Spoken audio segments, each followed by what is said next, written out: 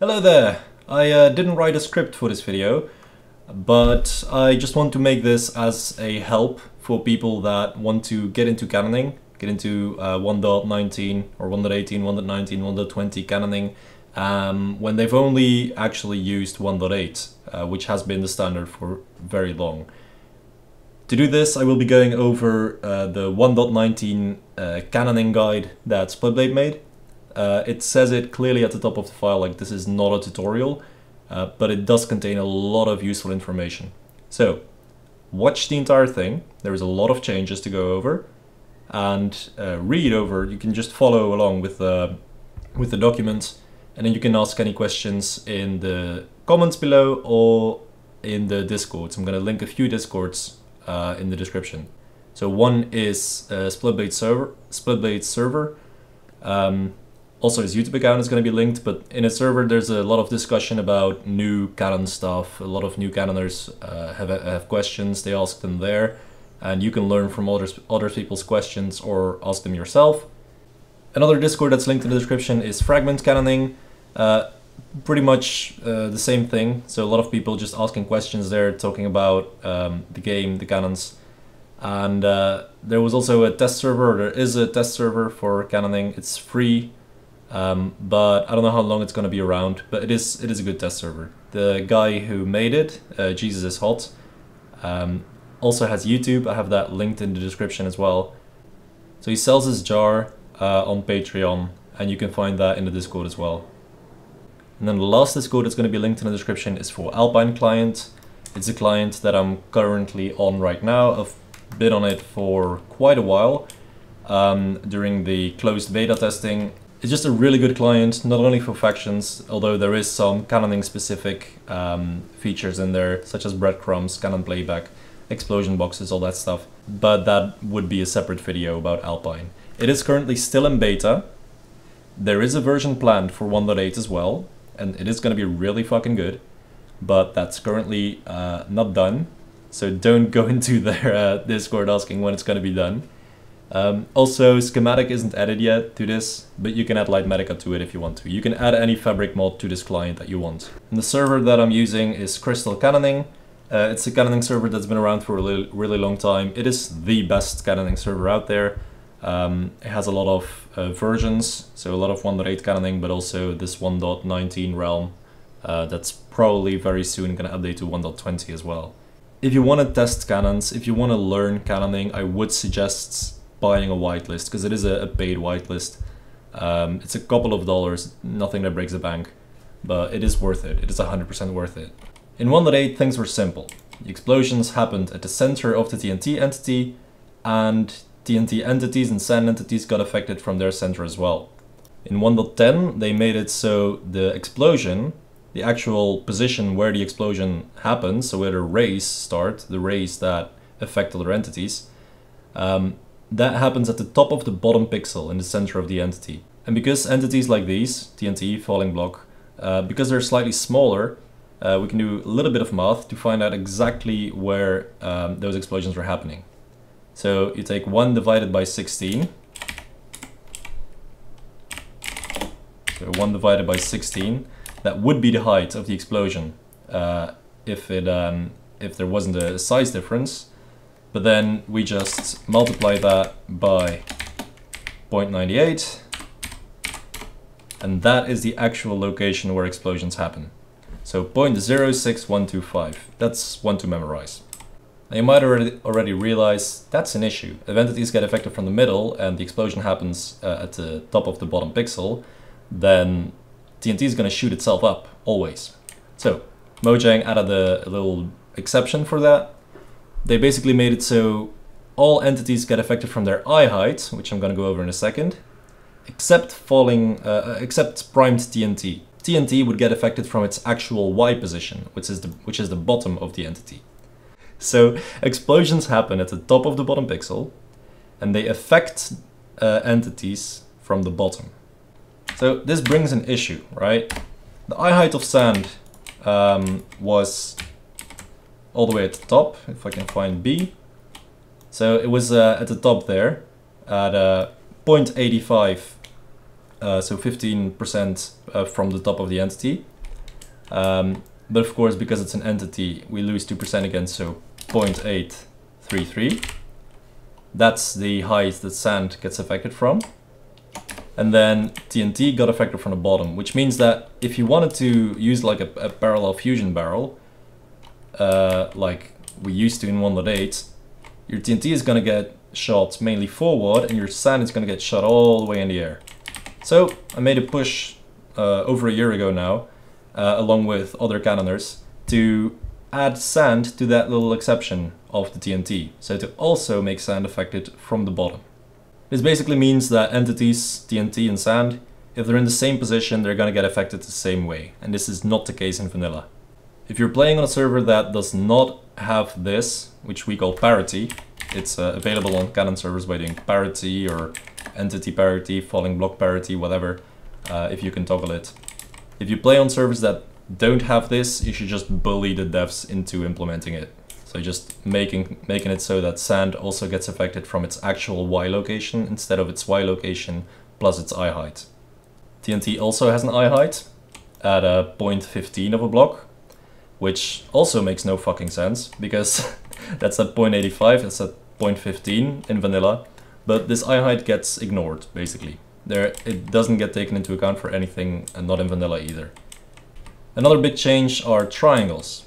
On 1.8 there used to be a thing called the east-west patch, which made entities behave the same way if you're firing east or if you're firing north, south, whatever, all directions. But right now they kind of implemented it into the actual base game.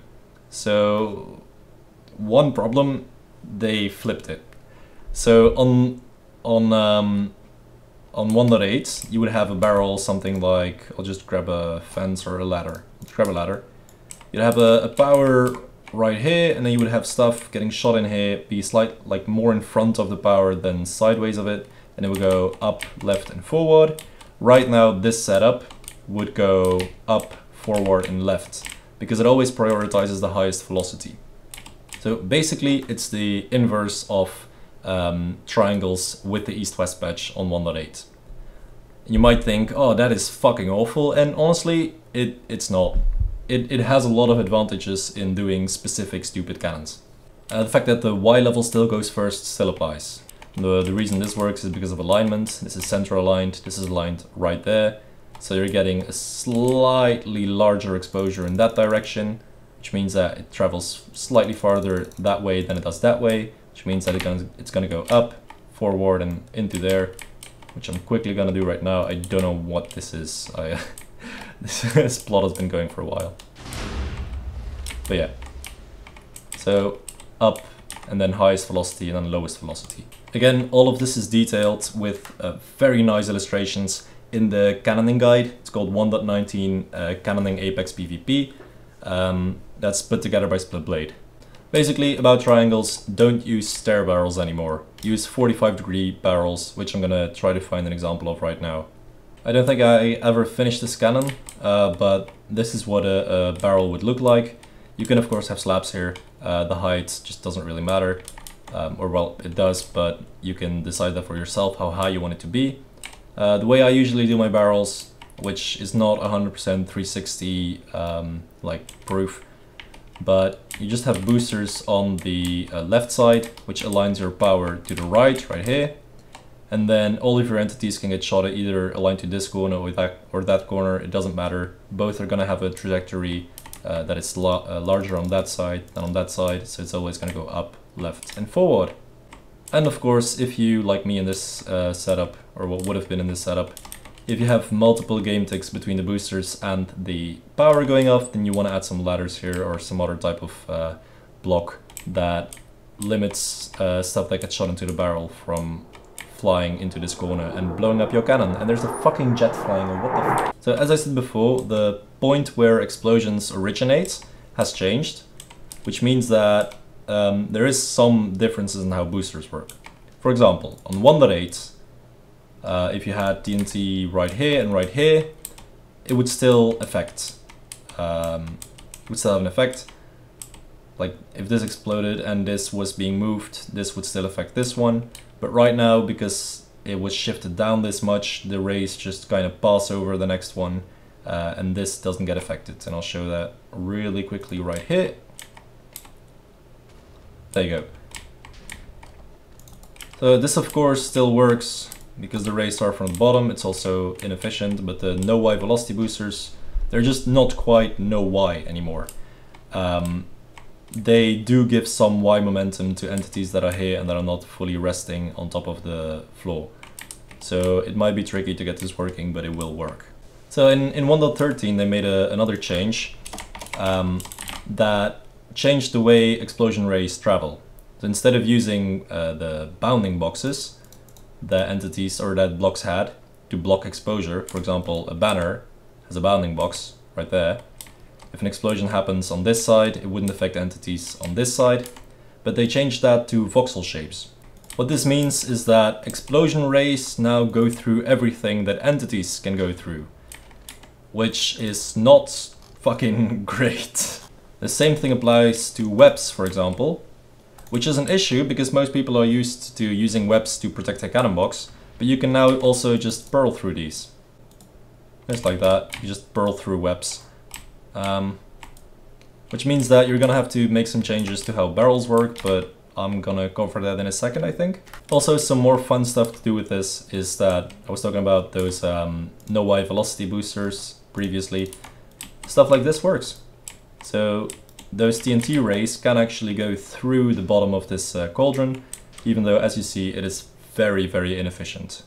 Another few changes is that since 1.17, explosions above the world, like outside of the world, above build height or below bedrock, those explosions will no longer damage blocks that are in the world.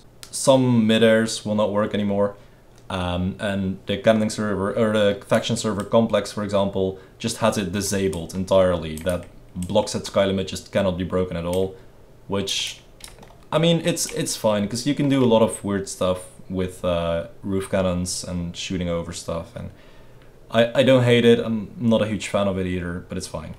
Then redstone. Oh boy, there's a lot that changes here. So I just placed a bunch of dispensers with a bunch of redstone on top. I fire this. That actually worked. And then they get butted. So as you just saw, this one didn't get powered, this one didn't get powered, etc. So this now causes budding, which is awful. I hate this.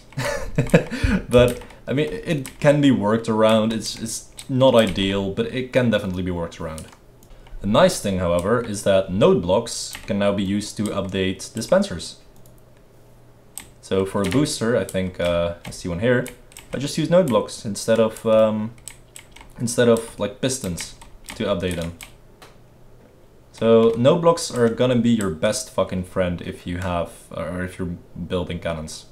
So instead of being limited to glowstone and slabs, you can also use glass, you can use hoppers even, and hoppers are useful in a lot of ways because you can detect the change in those hoppers. You can even use observers to let a redstone signal pass over or through, because observers are technically transparent blocks. So redstone like this will travel up, and then you can pass redstone current like that. For example, you can have a circuit running through another circuit, and I think that's great. Target blocks, oh my god, I love target blocks. I hate target blocks, they look terrible, but they're so useful when you're making compact redstone. If there is a cramped space somewhere, you want to take an output from somewhere, but it doesn't really work, like if you had stuff going on everywhere, you can just place a target block, and it reroutes the redstone into itself, and then it fully powers this block.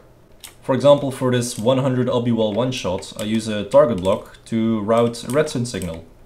So this was between 1.18.1 and 1.18.2, where they changed triangles. I'm not going to go into that, because there was some weird other mechanics first. But this basically allows me to differentiate between adding or removing a game tick. And target blocks are movable. They're so useful to reroute redstone signals, and you might run into a situation where you suddenly remember, oh my god, I can use a target block for this, and that's good. Next up, scaffolding. So scaffolding is a very useful block for builders, I guess, builders in survival, but it has this this feature where you can have an overhang, but it cannot be very big. So if you cross this limit, then scaffolding breaks. But that means that every single piece of scaffolding stores like how many blocks it's overhanging. So this, for example, if I manage to stack this one up, this will be overhanging by 1, which means that the last block, as you saw, just broke. And then we can't place a new one. And then if we add a block again, the support changes, and then we can place a new one again. So you can actually just detect this signal from the scaffolding. You can of course automate this with trapdoors or pushing a piston block underneath and pushing it away. Every piece of scaffolding adds 1 game tick. So basically right here, I'm getting 1, 2, 3, whatever, like what is that, 20 or something? A lot of scaffolding, and it all just adds 1 game tick. So in this cannon, I have my power is 1 game tick apart. So all I have to do is just detect the scaffolding here and then detect it 1 block higher, and then there's 1 game tick between these two. And for a barrel, what you would do in this case is you would shoot up through scaffolding and then go sideways and forward, etc. So on a cannon that would look something like this.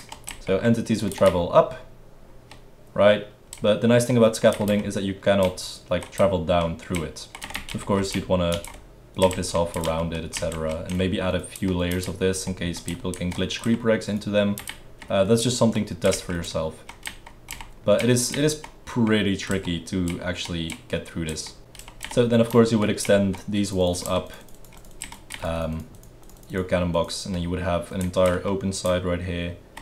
Maybe add some pistons or something that you can adjust the Y level from inside the cannon box. But that's all up to you. Powdered snow. Hey, I got back onto this cannon from before. Powdered snow is really useful. If you move through it, it slows you down a bit. And it can basically be used as a cobweb in 1.8. But as a cobweb for a web midair. So it has the same functionality that if an entity is inside of it and it gets shot out, it will only travel for 1 game tick, and it will then just freeze in midair, and the next game tick it just starts falling. They are a lot more efficient than webs when you use them for this. Another fun thing about these powdered snow thingies is that you can shoot entities through them.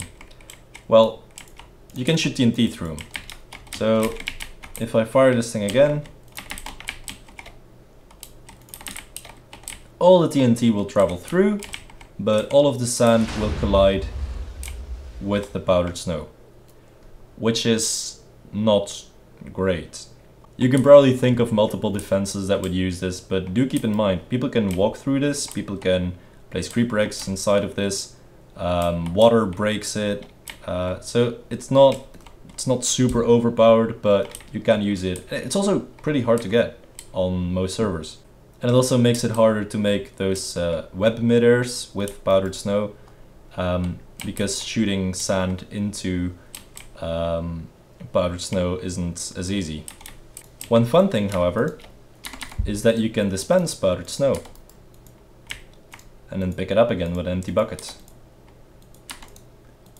Now how useful this is, I don't know, because you know, you're TNT filling cannons, and usually a place where you want to dispense powdered snow, you don't want to be dispensing TNT. But might be useful, it's a feature, it's nice. There's some other ways of wiring, for example leaves. Bubble columns are a big one, they're described in the doc as well, the documents.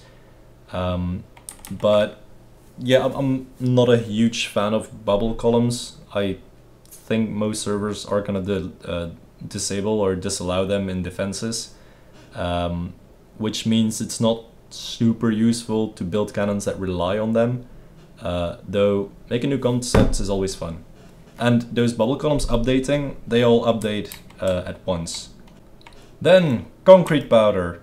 It's fun, it seems more useful than it actually is in raiding, but yeah, it's just fun. I'm gonna fire this cannon. It was made for Parity disabled, so before the difference in where entities get affected from. So this still relies on entities getting affected from the bottom, on sand, and falling block entities getting affected from the top. So how I accomplish that in this case is just I have a trapdoor and it opens, and then you shoot the concrete powder against this while you shoot the TNT against a top trapdoor. You get a 13 pixel difference. Yeah, I fucked it up first time. But if we take this 0.833 between the hitbox of the TNT, which is at the bottom, and the hitbox of the falling block, which is at the top, and we just divide that, multiply that by 16 pixels, we get 13.3 pixels. So with this difference of 13 pixels, you're getting pretty close to having the same exposure on sand and TNT without parity. Just keep in mind that most servers are going to have parity enabled, so your life is going to be so much easier. Yeah, I'm just going to flick this lever, see what happens. It might break, I don't know, it might crash the server. But no. Yeah, concrete is fun because you can do stuff like that. But it's a double 0.4, so it's a 0.2 effectively. But again, concrete turns solid when it touches water. It's also described in the doc on page 14. But it doesn't turn solid when it touches lava. So if you make a base, put a fucking lava wall on it, and you're gonna be good from concrete. Now, pretty big one, because a lot changed with Redstone. I think that was in 1.9. Yeah, 1.9. I have a list on my phone of changes made to the game that SK compiled. That's not Samsweek, which is the dev of the server. So on 1.8, this would just be a double piston extender. Well, it still is, but it doesn't retract, and that is not great. You can, however, still make double piston extenders, but it's gonna be clunky. It's not gonna be very convenient. So I'm just gonna set it up real quick. So this is a design I made a year ago, I think. This is just an updater piston, but it powers all of these. It powers this block, so all of the pistons that get pushed into this location get butted. All right, and then when you retract, this system goes off, that system goes off. This observer detects that, and it sends another pulse to the back, which pulses these back pistons again, causing them to retract the pistons in front. And because a comparator cannot detect like one tick when Redstone tick signals, it doesn't actually go into a clock. So as you can see, the back piston fires twice, which makes it slightly slower, and I don't like it. There's other ways of doing this, to be clear. Just make sure that this back row pulses twice. There's no real need for double piston extenders on sandcombs. This is what most sandcombs look like right now. It's just two rows of normal pistons. Another notable change is that you can no longer push entities just out of webs, the way most people used to do their overstack or their restack sand for OSRB. So you're gonna have to find a different solution for that. One of the fixes I did was making this small sandcomb right here, and just extending it off of the shifters from my normal sandcomb. For a quick print, this is usable. I'll throw a picture on the screen of something that Snowman is using, not Mythical Snowman, but Snowman, Frosty, also a Cannoner. And his design basically just uses the 3 redstone tick clock that you get with a piston pushing and retracting, the same clock that you get here, but with a slime block attached, and then some smaller blocks where entities can stay in their entity form instead of breaking. You've probably noticed it already. Jesus Christ, this is a fucking mess. I'm gonna go to a different cannon. This one is also a mess, but it's a good example, I guess. Okay, I went over a few cannons and then realized that they're all dog shit wiring. This one is alright. Don't mind this part, that was just added on in a few minutes because they wanted to raid and I didn't have a cannon. But you have two options when doing observer wiring. You can push it from the bottom, or you can push it from the top. This basically works similar to how RSB works, Redstone Bypass. What happens is, you push these pistons, keep in mind they're supposed to be quick pulsed, very short pulse, and that pushes all of these observers up. They detect that they're being moved, so they send out a signal, and that signal is then routed into this piston right here, which pushes them all down again. And they fire too quick so that the dispensers do not actually get powered again, because dispensers have a small cooldown. And in this case, for my hammer, I just take the output from this power right here, from this piston. I don't know why, I don't know, whatever. And then I power them from the top. So that's also an option. You can fit slightly more dispensers in the same area if you do it like this. Oh, also you can now place redstone on pistons. That's nice. I forgot that was a new thing. I just realized. So also you need a quick pulse. You pulse them all down, and then you just need some redstone dust that gets powered, or some other way of powering this piston right here that pushes all of it back up. So to see it working, you got them going up and down and up, and then they all get shot out, and there's no sand, but it doesn't really matter. That's just how they're working. I'm just gonna fire it one more time. Something very important to note here is that this is a 0 tick. So at the same time that the redstone signal goes out, like that it powers this dispenser, that powers this piece of redstone, it instantly powers this piston. So it's actually a 0 tick. It's not a 1 redstone tick signal. It's too short. So if you use a node counter, for example, which I can't do right here, node counter, and I select this and this, which is, I don't know, one of my powers on my hammer, it detects one of them because I selected the right dispenser right here. If you wire them from the bottom, you can select this one, but it didn't detect the second one. The easiest way of handling this, or the easiest way of working around this, is by getting what I call some probes. So you just put some probes on there. Make sure to, I'll put one here as well. Make sure to mark them so that you don't forget to remove them later. You don't have like a random observer somewhere. So select the observer, select the observer, select the observer, fire, and then you can always guarantee to see when they get powered. It's not convenient, it's annoying, but it's just how the node counter was made, and it doesn't work with those 0 tick signals. So for boosters, you can do something like this, where you also quick pulse the bottom piston or the top one, and then you just push up a bunch of observers. Just some bigger example of how all of this works, and you can still power, like the signal goes out when it gets pushed up, so this one would be in this location, power this dispenser, which powers this redstone, which then powers everything there, and again using the node blocks to update everything. So otherwise this dispenser right here wouldn't get powered. But yeah, it's convenient. I think observer wiring is one of the nicest things that we have in these newer versions. And oh, this is a mess as well. This works, by the way. So I just extended the signal from there, travels up like this. It works, but it's not pretty, so don't use it. You can also use it horizontally. There is ways of making this clean. I didn't bother with this cannon. This is one of the first things I made on here as well, just to test like the horizontal wiring. But I do think for stuff like slab bus, for example, or in this case, what is this, like a stopper or something, it is useful to be able to power stuff from the side like this. And this does make up for not being able to just wire dispensers by having a line of redstone on top. I think this makes up for it. Then conveyor comes. I'm gonna show this example right here.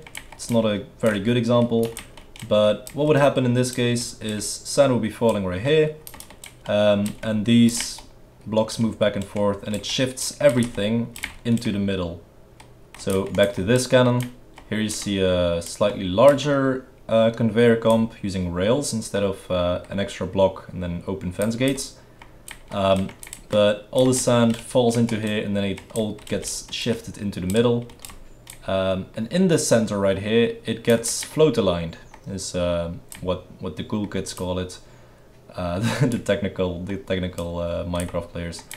So you push the entity, and then it gets basically center aligned, but it's a few digits off. What I wanted to say by that is that you don't need to worry about having like guardrails here and here. It won't get enough sideways momentum if your boosters are center aligned as well. Again, just want to remind you that there's a lot of information, pictures and everything in the document that Splitblade made. For a quick showcase of which blocks you can use, these are the useful blocks for using conveyors. So you can have a pretty big conveyor sand comp, pretty wide conveyor sand comp, using all of these blocks. And if you want more inspiration, these are most of the useful blocks that you can use for heights when aligning stuff to the bottom or aligning stuff to the top. I made a video recently about this sand plate, which I'm quickly gonna show again. It's already outdated, by the way. I'm gonna disable hitboxes, but this used a special concept that pushes the entities down to get a one game tick sand plate, where everything turns into an entity at the same time. This made sand plates that had a lot of pistons all pushing in from the side, 128 for a 255 or 192 for a 384 stacker. They made those really big sand plates like useless. And I'm yet to make a video about these types of sand plates, but they do the exact same thing, just slightly cleaner, I guess. Basically, this version had a bunch of reliability issues, because if your sandbots were too slow, the sand wouldn't stack all the way up to these pistons, and when they tried to push, nothing would happen. And it would just start falling and everything would get clogged up and it would break and it was awful. So right now, doing the exact same thing, but sideways. So the sand would stack right here, and I'm pushing blocks right next to them instead of pushing the blocks themselves. And this is probably something fast, I don't know. But it looks like this. And it looks really funny with the pistons being pulled back up. I just really like how that looks. I made a good prototype somewhere, but I'm just gonna fire this one and hope that it works. It's much more similar to how those sand plates used to work. Yeah, this was a whole thing. I'm just not gonna bother. So it opens up, everything gets shifted down, pushed down all at once. So it's also using the slime I'm gonna stop this. So it's also using the slime retraction, and it's also using the updates from bottom to top, but just in a slightly more convenient way. So opens up, pushes down, everything falls, and then in the middle right here, everything gets pushed back up. And I like this design. It can go slightly faster than the normal sandplate, the sandplate before as well. All I want to say is be creative, have fun, just make some cannons. It is worth it to get into these newer versions. It's really refreshing. Even though some of the features are not the way that we'd want them to be, it's refreshing.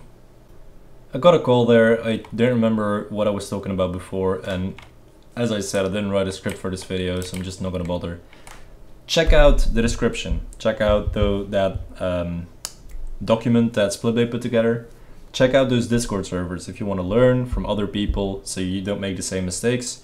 Do ask questions, both in that Discord server or those Discord servers and in the comments right now. I usually try to answer questions. And just yeah, get on the game, get on 1.19, 1.20, 1.18, whatever. Experiment, have fun, and yeah, just going through these cannons I made, this cracks me up. So if you get on Crystal and you see me online, you can always message me if you have like a problem that you can't solve with cannoning. I might be able to help. Or if you just want to do a boat race, I'm always down for that. This is how I spend most of my time on this server. I'm actually not cannoning that much anymore, but I just think it's nice that with Alpine client releasing, that more people are getting into the newer versions. And there's also a bunch of servers on the horizon. So it's looking pretty good, and just enjoy making cannons. Alright, thanks for watching, peace. Also, I completely forgot, but you should like and subscribe. That's mandatory now. Alright, bye.